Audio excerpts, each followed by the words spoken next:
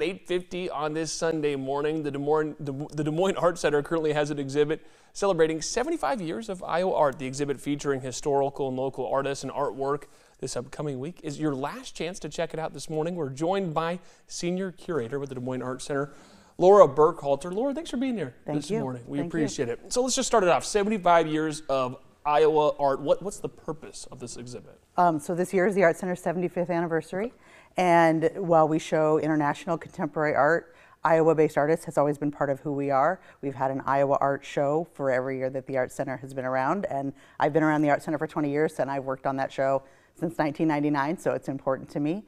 We also collect a lot of that work in our collection. So again, our collection is global contemporary art, but also a lot of Iowa-based artists. Last time I counted, it was actually around 350 objects in the collection. This show isn't all of that. That would take the whole museum. So this show is a curated selection of about 125 works for the museum's collection, some loans and some guest artists sort of rounding that out. So happens annually. I guess every exhibit is important, but I'm assuming you're a little, you know. I'm biased to the Iowa artists. Exactly. Yes. So I mean, when you're looking at who you're going to show, who you're going to highlight from our great state here, I mean, what's that process look like? So most of our exhibitions, we work sometimes 3 to 4 years out, sometimes closer to 1 to 2 years out. For Iowa artists, usually it's closer to 1 year. So that means some years we've done a call for entry, but usually it's myself or another curator.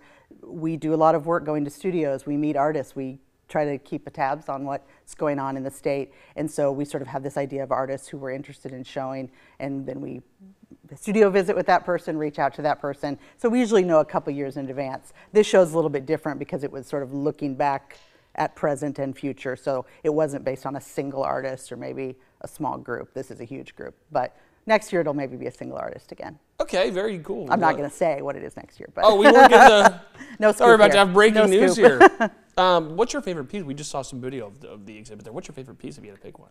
I mean, that's really hard. There is a piece that's from it's from the 1930s. It's by Russell Coles, who was part of the Coles family that has their name around lots of things in Des Moines, and it's so painted a sort of Depression era, and it's of like a circus sideshow, and it's a sort of a snake charmer lady and a clown, and sort of this view of a circus in the 30s, and I really like that work. And you also mentioned there's an artist coming in today as well. So part of this show, we wanted people to have a chance to meet the artists that live in their community. And so we commissioned Farhat Erdem, who is a architecture professor at Iowa State University. He does these, he calls them soundings, and he builds his own instruments to capture elements of the weather. So he's doing 4 soundings that actually capture the wind. So today's should be pretty dramatic. We have 16 people who hold these instruments. They stand on the roof of the green roof of the Art Center, and then visitors can walk amongst the performers and hear these instruments play the wind. So that's at 1:30 today. He's also going to do it again in the evening on May 5th. So just like the Art Center, always free. Just show up outside and just walk around, hear the wind make these sounds, meet a local artist. Meet me if you want. It should be a fun afternoon. You already answered my next question.